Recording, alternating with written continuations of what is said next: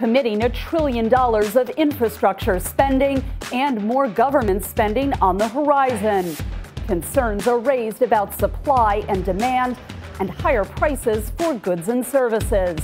Many people remain unsettled about the economy, and we all know why. They see higher prices. They go to the store or go online, and they can't find what they always want. Stress on the global supply chain has too many dollars chasing too few goods. When we look at the surge in demand that we've witnessed for goods over the course of this pandemic, that has just taken supply chains beyond the brink. And cryptocurrency's impact on helping COVID-shattered economies recover. On the Inside Story, global pandemic economy.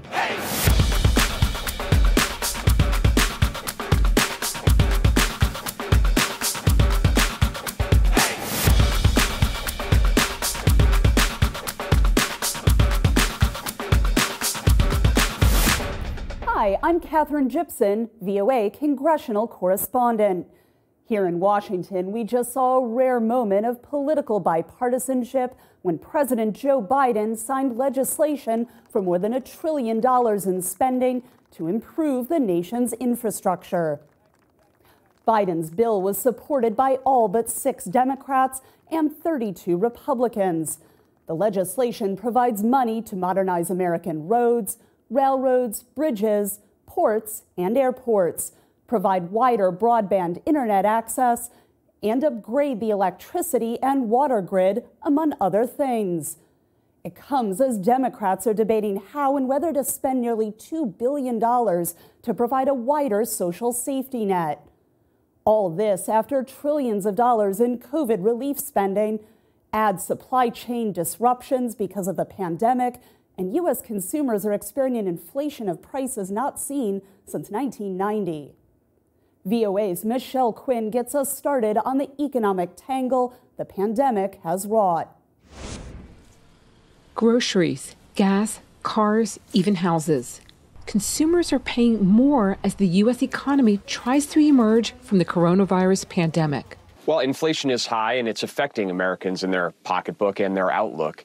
The Biden administration says higher costs are due to struggles to get people back to work amid the pandemic. The situation, the White House says, underscores the need for passage of the Democrats' nearly $2 trillion social spending package that includes climate initiatives. We want to improve the productive capacity of our economy, which will actually reduce price pressures. We want to get more people to work, which will actually reduce price pressures. Republican leaders who oppose the spending package say it is too costly and will only fuel inflation. The reason I think prices are going to go way up is because of some of the things that they have put into the bill on energy and on climate, which are going to raise energy costs considerably in the year ahead at a time when the American people are already paying sky-high prices to heat their homes, to drive their cars, to buy groceries. Economic discontent is fueling some people's frustrations with Biden. Only 39% of Americans approve of how the president is handling the economy, according to a recent Washington Post ABC News poll. Michelle Quinn, VOA News. If not for several government relief programs, millions more Americans would have fallen into poverty last year. Programs ranging from stimulus checks to a ban on evictions helped many Americans weather the pandemic's economic impact. VOA's Veronica Balderas Iglesias shows us how these government lifelines have kept many American families afloat. I purchased uniform shorts, shirt, shoes, belt, and pants. Natalia Walker's family is one of more than 30 million American households receiving a monthly expanded child tax credit. The single mother of 2 has been spending the $300 a month of direct payments for school supplies. It was a blessing because I wasn't expecting it. Last year, COVID-19 forced Walker to close her cleaning business. She worked whenever she could and relied on local charities and federal income support, such as the stimulus checks, aimed at helping struggling households during the pandemic. Well, of course, I put some in the savings. I had started, putting more into my business. And then I had started another business for my oldest son. So I was just pretty much investing in my boys. New data from the U.S. Census Bureau, analyzed by several researchers, show Natalia's family hasn't been the only one benefiting from a series of recent economic relief measures. The Census Bureau found the poverty rate fell to 9.1% from 11.8% in 2019. 11.7 million Americans would have been counted as poor in 2020, if not for the stimulus payments. It was about 1 million white children protected from poverty. Without the stimulus payments, the poverty rate for Latino and Black children would have been 6.8 percentage points higher than it was with the payments. In terms of the full anti-poverty effect of the child tax credit under the expansion, that won't be seen actually till 2021. Right now, it seems to have reduced poverty by about a quarter, about 25%. While the delivery of stimulus checks has ceased, there's a debate in Congress over whether to extend the child tax credit, under which parameters and for how long. Poverty studies expert Angela Rashidi worries that the tax credit will take away the incentive for people to work. She also is bothered by the program's large price tag. The cost of expanding this tax credit to households with children is over $100 billion a year. I think the real question is, how do we continue those type of safety net programs that help people, but also ensure that they are able to make success for their own families? Nobody's getting rich off of a child tax credit. Jennifer Lassiter-Smith is the director for U.S. programs for InMed, a humanitarian development organization serving over 7,000 low-income families in Northern Virginia. It's a fallacy, I think, to think that there's this mass horde of people that are sucking off the government dime. One thing I've seen during the pandemic is sometimes you just need a little bit. We can give someone $500 to help with rental assistance, and that's the difference between their family becoming homeless. And when that happens, it's a terrible slide.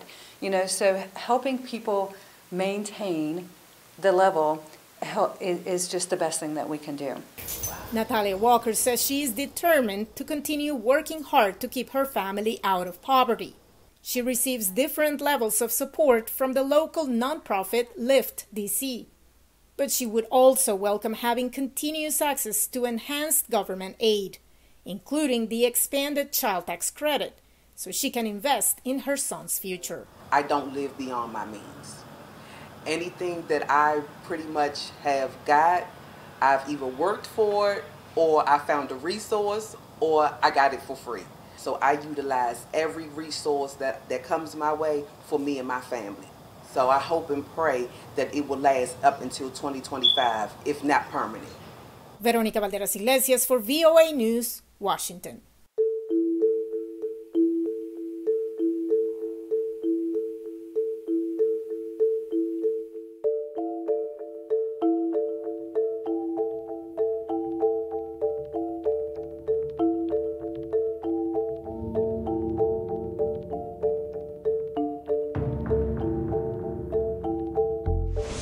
Bitcoin, cybercash, cryptocurrency.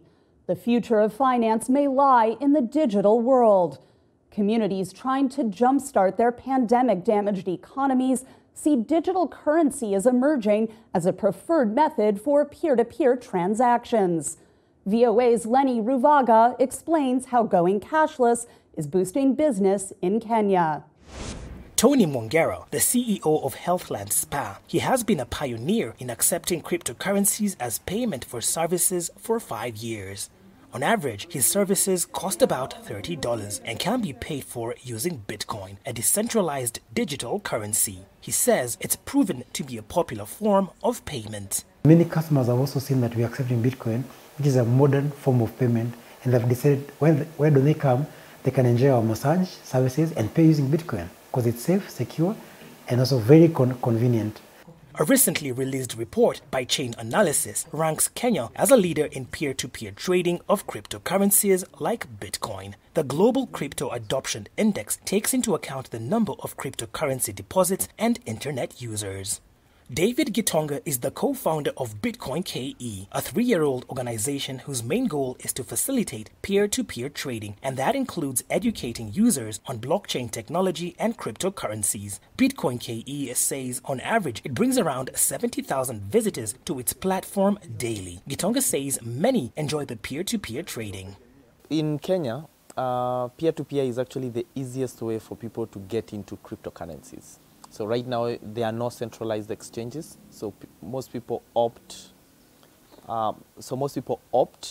to go the peer-to-peer way. So these exchanges are not controlled locally. For example, they cannot be shut down. So it's much easier for people to just transact between each other. Michael Kimani is a blockchain analyst from PESA Africa, an organization that monitors cryptocurrencies worldwide with a focus on Africa. Kimani says that the fact that cryptocurrencies are unregulated by a central authority also pose challenges. The central bank issue that has prevented companies or startups from building in Kenya. So it's made it really difficult for Kenyans to have formal channels of accessing cryptocurrencies. And this has created the proliferation of things like cryptocurrency scams.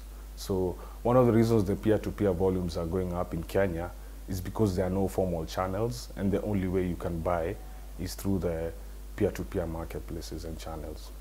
The Central Bank of Kenya has in the past stated that cryptocurrencies are not legal tender in the country. Mongera says he can only hope that his choice to add cryptocurrencies as a means of payment will keep attracting more clientele to his growing business.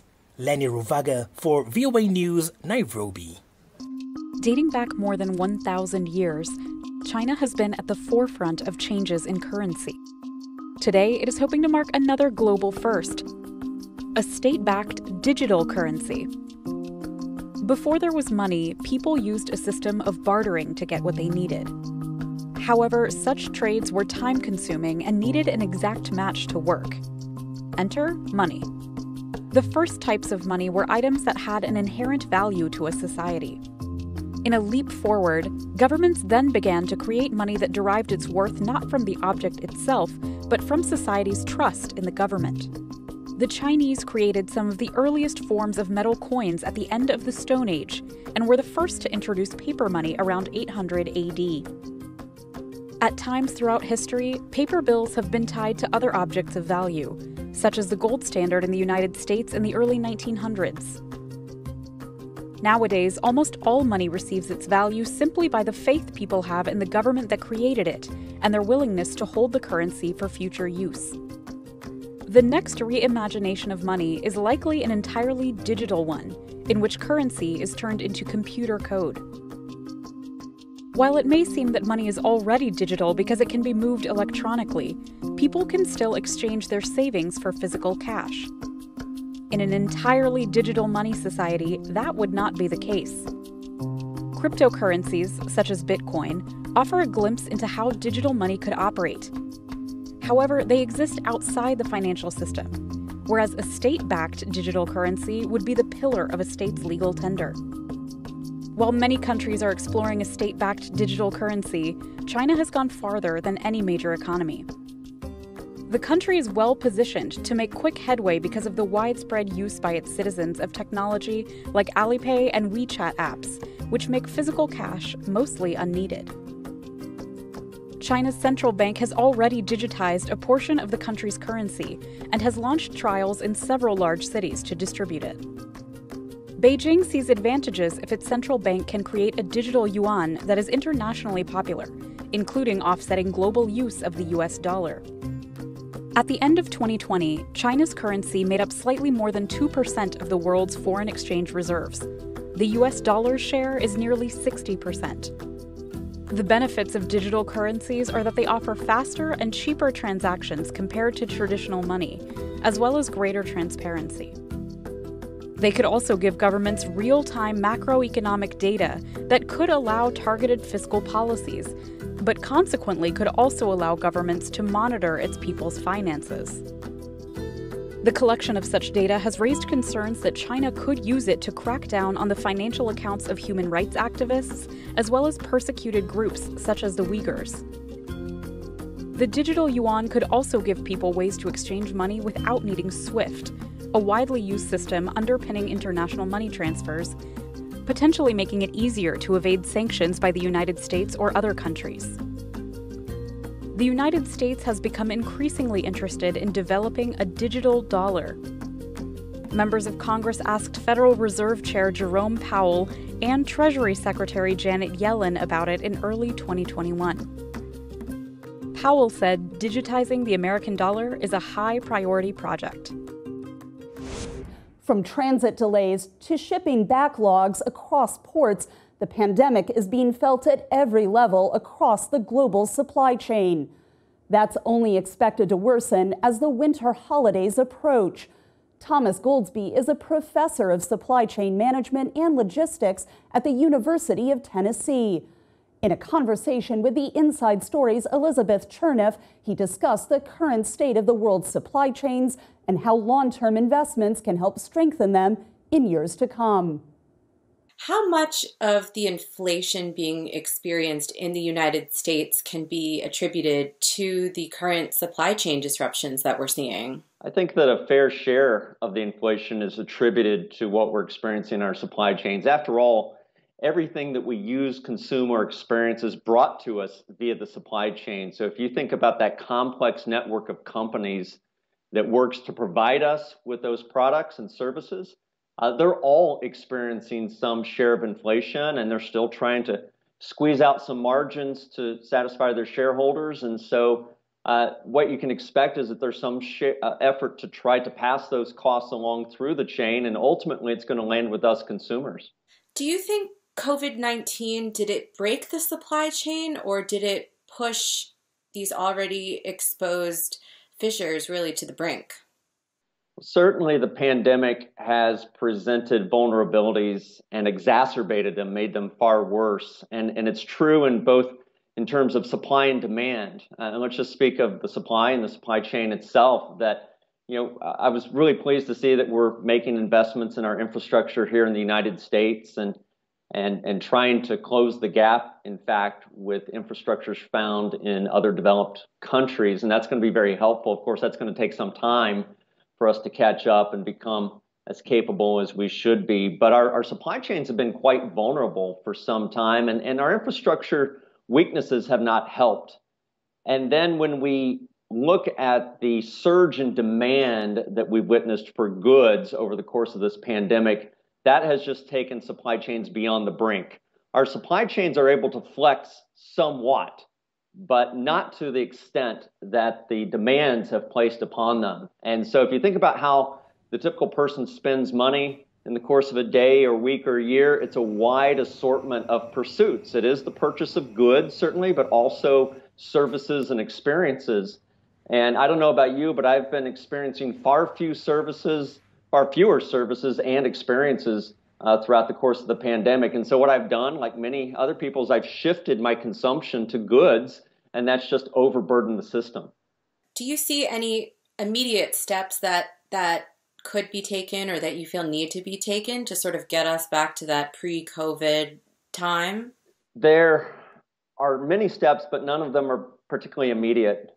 They tend to be long-term investments, and unfortunately the investments and major steps that would have needed to be taken 2, 3, 4, even 10 years ago in some cases.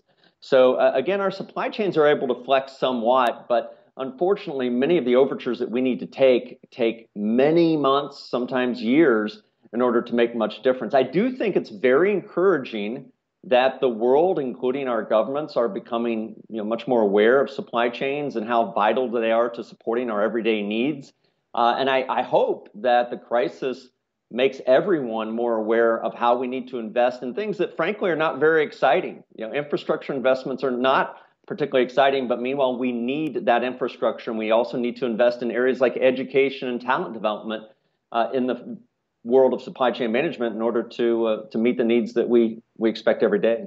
Looking forward, do you see any technologies on the horizon that you think could help strengthen the supply chains? There's immense discussion around automation in all forms. I think that most people are quite aware of autonomous vehicles. They think of Teslas and things like that. But Much of that same technology is being applied to large diesel tractor trailers, and that's very exciting. However, I'm not thinking that we're going to see automated tractor trailers in the near future. Even though the technology is advancing very rapidly, I think it's something that is much more immediate is automation in our warehouses. I think you're probably aware of the shortage of talent and labor that we have to fulfill orders for businesses as well as us consumers. And I am seeing rapid adoption in autonomous operations, robots in warehouses. Some say that we advanced the adoption of those technologies 5 to 10 years over the course of this pandemic in light of the resurgence in demand, but also the shortage in labor to fulfill those orders. Going a bit bigger picture, do you think the United States should be concerned about the investment that China is making around the world in terms of ports, railways, highways, and mining to ensure its supply chain? What are your thoughts on that? So if you have a situation where a nation is growing at the rate that China is, they recognize that infrastructure and supply chain competence are keys to supporting that growth. And so they decide as a people to make that investment. And we have to work the maneuverings of politics and government to arrive at the same conclusions. It's certainly going to take much more time and frankly, deliberation to arrive at a similar outcome. I just don't think it's a fair fight. That said, I do see a lot of promise in public-private partnerships where government can work with industry. I mean, look what's going on in our exploration of space right now. I think if we could employ that same ingenuity right here on planet Earth, right here in the United States, as an example, I think that we could achieve some really great things much faster.